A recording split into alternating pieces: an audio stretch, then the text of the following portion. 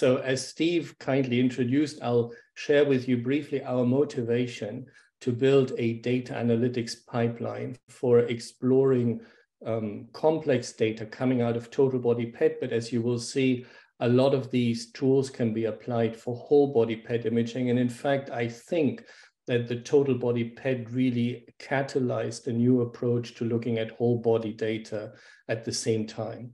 The work I'm presenting, fondly so, is really the result of engagements with multiple colleagues from our university, but most importantly, the University of California, Davis, with the Ramsey and Simon Cherry, as well as Siemens Healthineers, Institut Curie with Irene Buvard, and Leipzig, as well as IBM, who supports a lot of the back-end processing.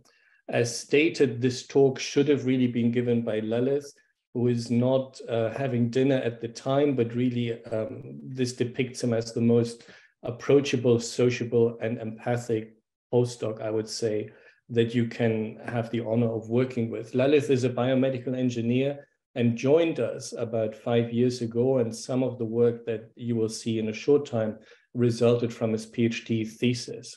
Now, why are we actually talking about total body PET with such empathy? If we go back to the origins of PET, and many of you will know this paper from Phelps and colleagues from 1974, you will see that, or you will know that PET is a unique method to probe physiological aspects and molecular aspects of the entire human body.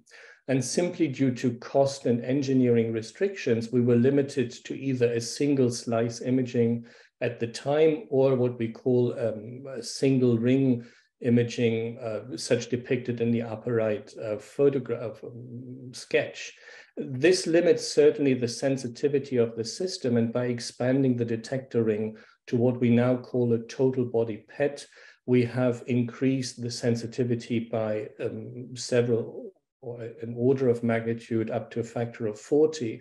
And now, more importantly, are able to look at physiologic pathways in different organs at the same time. And this, I think, is not a quantum leap, because that's a small leap, but it's really a huge step forward. Now, what does that get us? So if we look at traditional PET system technology, which had a single ring, call it up to 25 centimeter axial field of view, we had to do a step and shoot approach or continuous table motion to cover multiple organs of the body, except that they were not covered synchronously.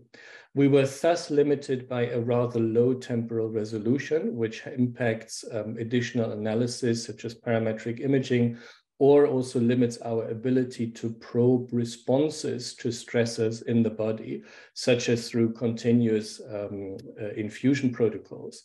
And we had rather few metrics, and you may remember that people were stuck to SUV max or SUV, and not even the metabolic target volume has really manifested itself as a more complex, if you will, biomarker.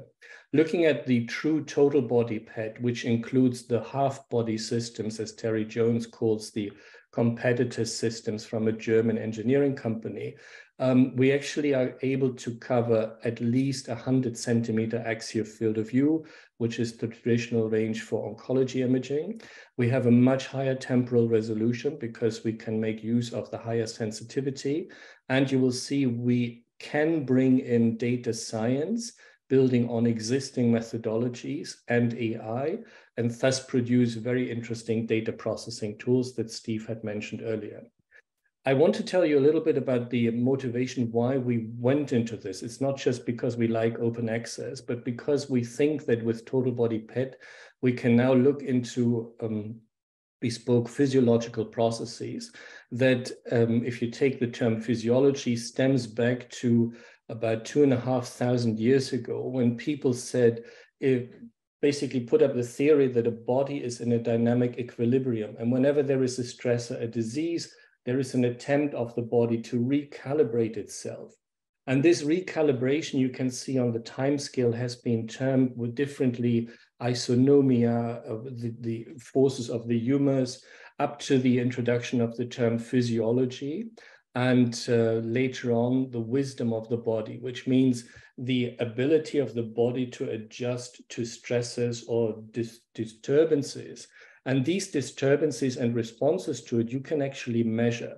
If you think of a health to disease transition, as you see on the x-axis, and a physiologic variable on the y-axis, you see that typically a body is aiming to persist in the healthy state. However, there can be stresses from external environment, from even genetic predispositions, and the body tries to revert those. And if the negative feedback brings it back to the original healthy state, everything is good, but you can still measure that response.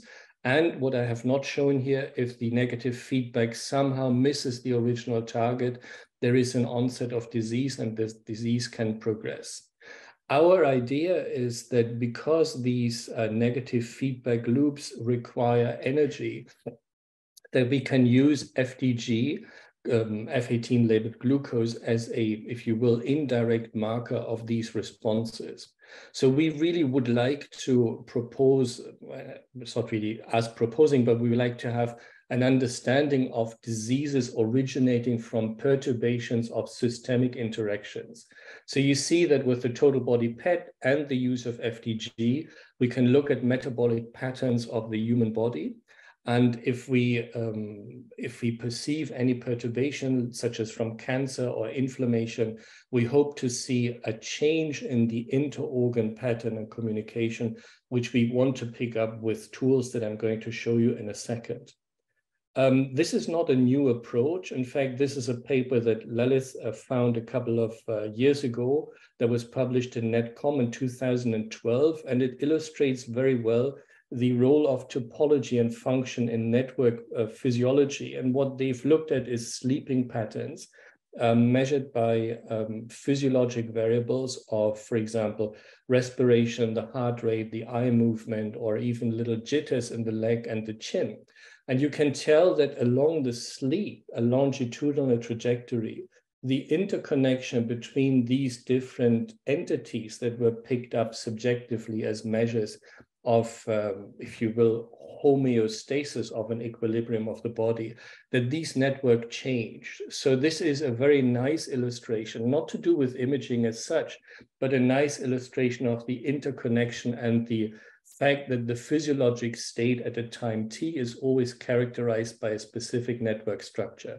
And we want to take a leap forward and say, okay, we now move this whole concept to imaging and the use of PET as well as FDG, and see if we can actually look at these patterns in different stages of health and disease. That would be the ultimate goal. So the first take-home message that I would like to share with you is that we should take on the concept of the body homeostasis in the imaging concept. We should understand diseases as perturbed networks. We think that we can use FDG PET as a measure of the body energy consumption in this context and also building these network effects.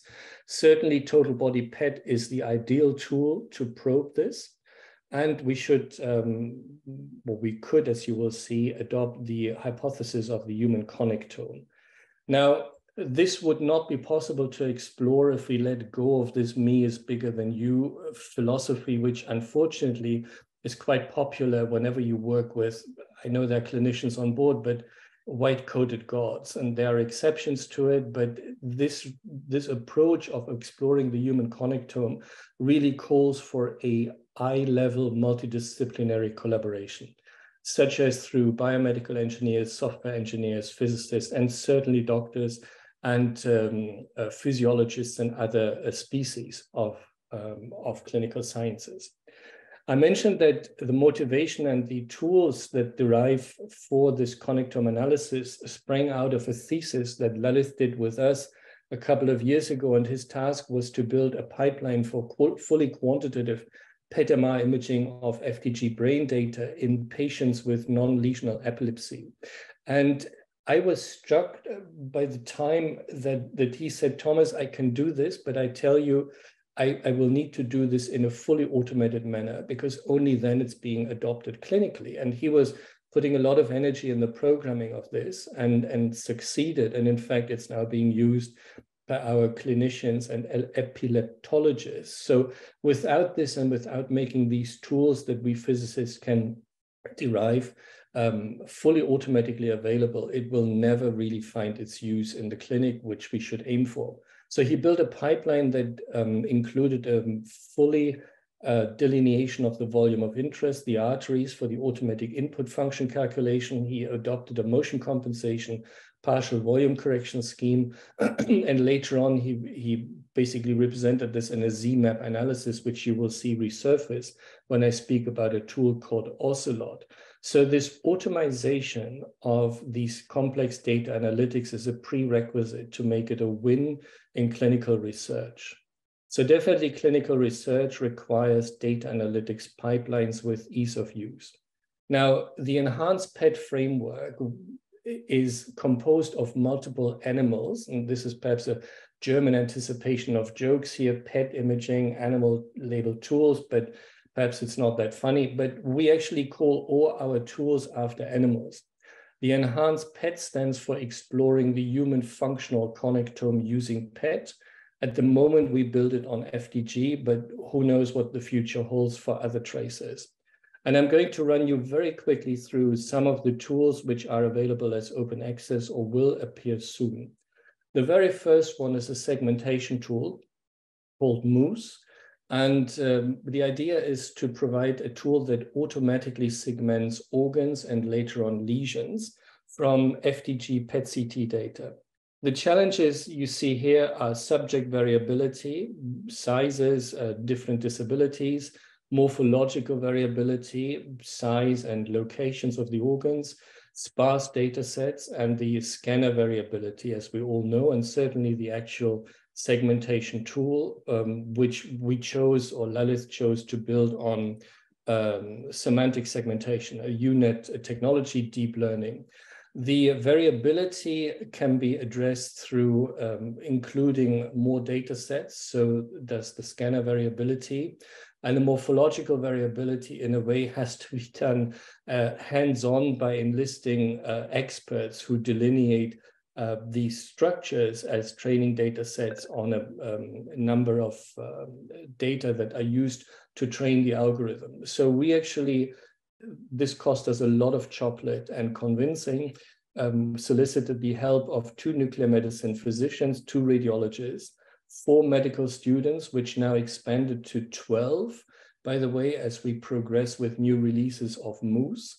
And they sat down on a variety of PET-CT data sets, including low-dose CT, delineated the organs, they delineated the bones, and fat and muscle. And for the brain, we use the Hammersmith Atlas with defined 83 regions, but the rest, coming up to what is now 120 regions, has been defined manually. And so the algorithm has been trained for 120 organs. And I hope you can see the video because I can't see, now I can. So to the right, you see a scroll through a coronal section of a low dose, the second to the left, CT PET data set. And this has been published just this year, was online a year ago, for a fully automated segmentation of organs using low dose CT. It works pretty well, as you will see on the next slide. Sorry. With a dice score for the organs of about 80% for organs with a dice score of more than 0.9. And for the bone compartments, 85% of the bone compartments had a dice score of 0.9. Unfortunately, for brain segments, the dice score limit of 0.9 was reached for only just under a third of the brain segments, with about 70% with a dice score of 0.8 to 0.9. So these numbers and success rates are seen very well in the paper, but for an automated tool, this is a quite robust approach to delineating organs and subsequent readouts from the PET and CT data. What's more, there is a self-correcting error analysis, if you will, implemented in this tool, which means that by proposing a similarity space, we can actually check if the anticipated segmentation or predicted segmentation makes sense by looking at the shape and the shape analysis of the incoming segmented data, as you can see in the middle here. And if it's far off from an accepted limit, the algorithm notifies us by this analysis or an error analysis. As you can see here in the second to the right case, the hard segmentation by a shape analysis is off by more than 2 standard deviations. So this is called an error, much like the liver segmentation in the second to the left case, where due to a special disease, I forgot the English name here, but it was a soft tissue density representation in the thorax.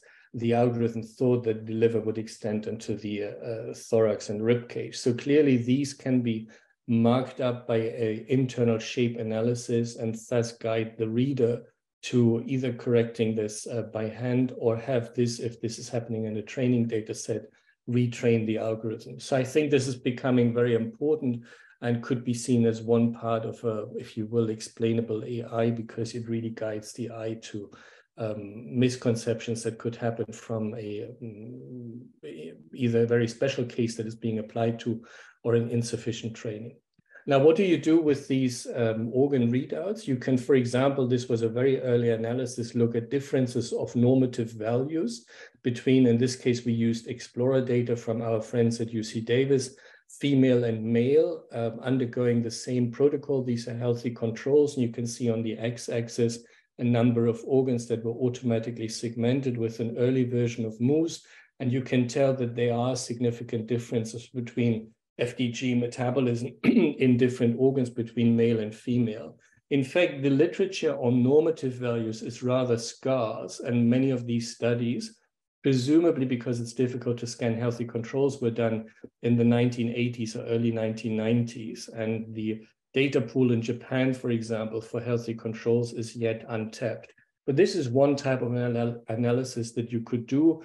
Another type, and this is part of a project we have with Irene Buvard in Paris, is to look at changes in the organ metabolism when patients have either cancer or have undergone disease. Here you see in pink a baseline of breast cancer patients, and in gray the same organ readouts for the same patients are taken a year after the baseline and after receiving therapy. I'm not explaining the data yet, but this is a type of really efficient and fast analysis of what people could do with cohorts of data that they have at hand, and certainly takes out the subjective variability from manually drawn volumes of interest.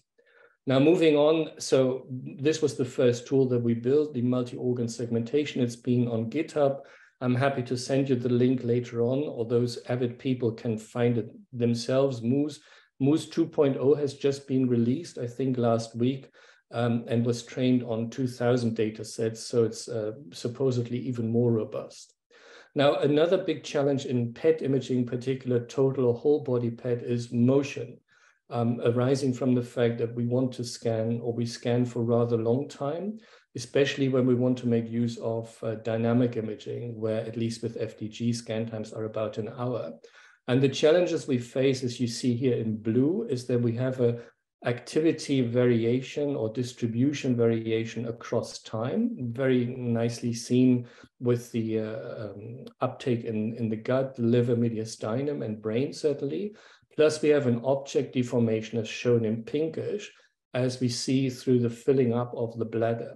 So these two challenges, in addition to general motion, such as from the arms or involuntary patient motion from muscle relaxation, should be addressed.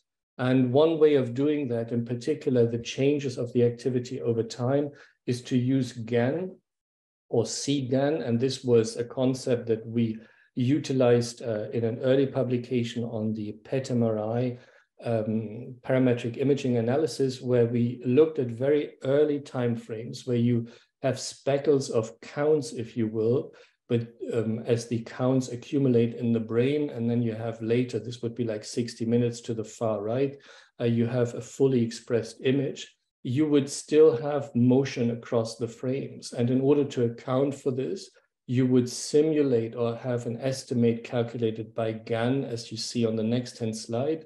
Look at the very early frame speckle of counts here up to about 2.5 minutes. But the GAN network, or the CGAN, allows you to estimate at least the representation of a full count image in regards to the high quality, low statistical bias image at a later time point, except that these data are not quantitative, but at least you can make use of the outline of the brain as well as the representation of inner structures to then use these images and align them using a co-registration algorithm to the later frame, which looking at the original frame would be almost impossible for the very early time points. So we basically mimic a high count image for low count images, calculate a motion vector field, apply these to the data, and use the original data for subsequent image analysis. This works very well for data as short as 4 minutes or less, as shown here in a total body study for FDG. And you can tell for the different time frames, 30 seconds, 40 seconds, 60 seconds, 160 seconds. To the left, the original image with the, call it speckled counts, applying the CGAN, and you can see an estimate of a full count image to the right, which is called a PET navigator, which is then registered to the target image to calculate a motion vector field. So we mimic high count situations and calculate the motion vector fields, apply it to the original data, and thus have an automated pipeline for motion compensation. This works very well. You can see on the left a deformation field shown for one case with a deformation field between 30 and 60 minutes, just for illustration purposes. And to the right, I believe this is a gallium DOTATOC image without and to the right, and with motion compensation to the left. These studies are about 45 minutes long, and you can appreciate the effect of this tool. Now, we can discuss it later on, but validation of motion compensation is complex. But let's just, for the purpose of this presentation, take a visual guidance as this being rather acceptable.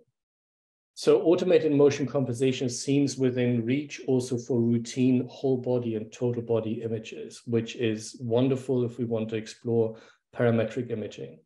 Now, I mentioned the metabolic aberration maps, where the concept is we assume the human body as a composition of multiple organs.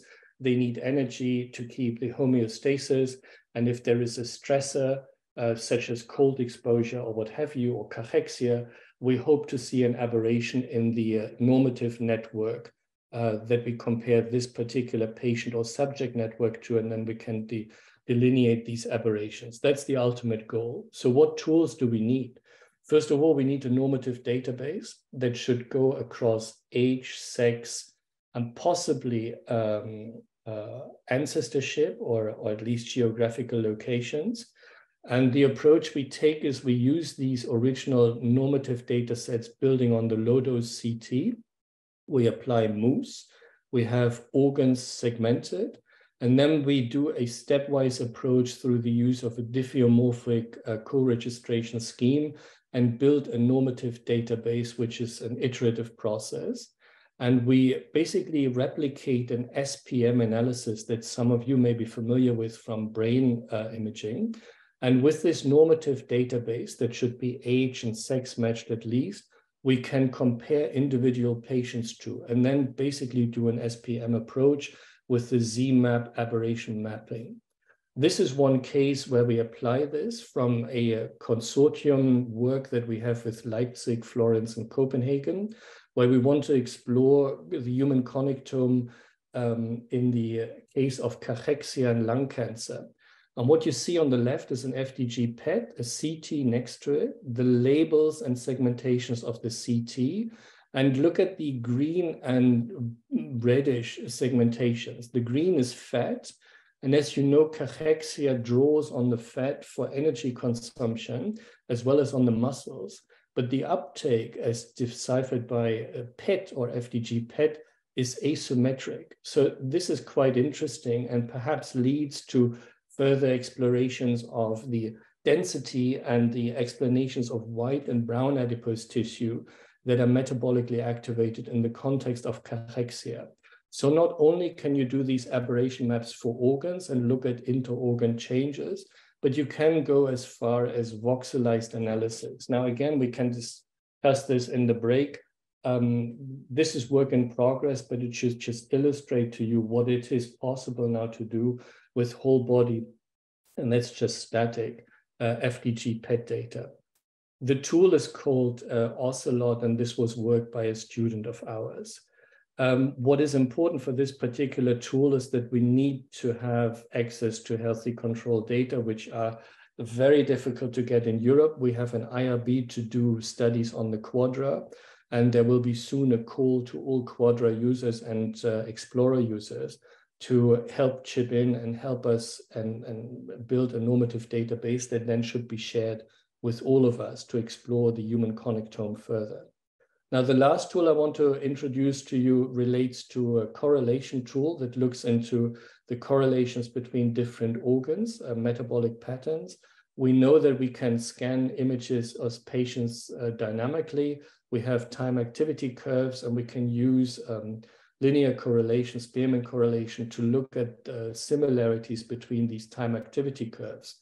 At the same time, we can also look at correlations between organs in the same cohort of patients, such as healthy controls, and we take out the dynamic aspect where we actually look at static images alone. And for that, we developed a tool called Pigeon.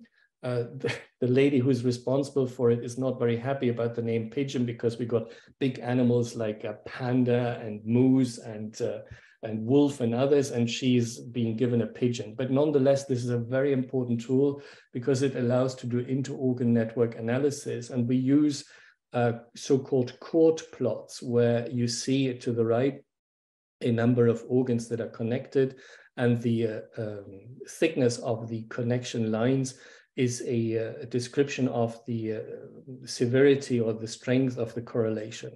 And what we use this for, I apologize for the small print, is again going back to the cachexia. Here you see 4 panels, adrenal gland functionality, which you can think of as a stressor or stress-related marker. A gluteus is a muscle connectivity, which plays an essential role in cachexia to the top right. Brown adipose tissue, likewise, a big confounder in cachexia to the lower left, and white adipose tissue to the lower right.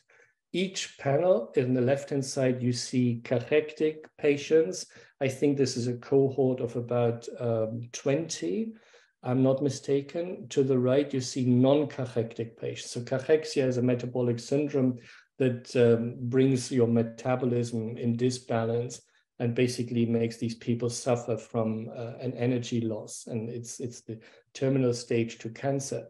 And you can appreciate the changes in the inter-organ connectivity, in particular for butt and gluteus maximus, which we know of. But the idea is to explore other inter-organ connectivities with this type of tool, just to give you a fancy picture of this.